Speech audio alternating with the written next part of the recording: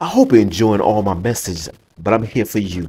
I'm here to give you direction. I'm here to deliver. I'm here to give you doctrine of the Word of God, not my doctrine, but of God doctrine. So my message today is what happened when you never experienced the God of the Bible. Yes, what happened? Number one, you will say he's not real. Number two, you will just be a religious in a cult. Number three, you be a person repeating babbling of nothing. Number three, you be number four, you be running from church to church, never failed. Number five, you be rushing the pastor so you can see the football or basketball game on Sunday. Number six, you be one debating an argument rather than the reason, as the Bible say, always be ready to give an answer of the hope that lies within you with gentleness and respect. Number seven, you will be ready for the second coming of Jesus Christ.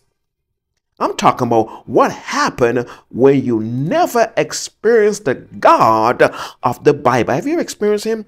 Comment on it and tell me, have you experienced the God of the Bible? I know some people say that there's some other book that's missing out the Bible, but I'm telling you, if you never experience the God of the Bible, you be like the people that's always complaining, always looking for new religion, always going church to church to church and never found nothing. Hey, glory to God. Amen. And number eight, you will live a life of remembrance of your forefather faith, not your own. You can't live off of mama faith. You can't live off of papa faith. You can't live off your uncle faith. You can't live off your pastor John faith. You gotta have your own. The Bible says, save yourself untoward generation. Save yourself. Hey, glory to God. Hallelujah. Number ninth reason. And the reason I'm making these messages on my channel is to help people to see the path.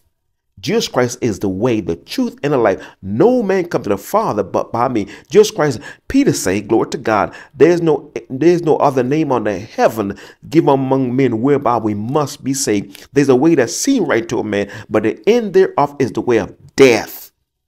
Hallelujah. Hallelujah. And number nine, you be reading and not comprehending like Enoch and Philip, like the Enoch and Philip.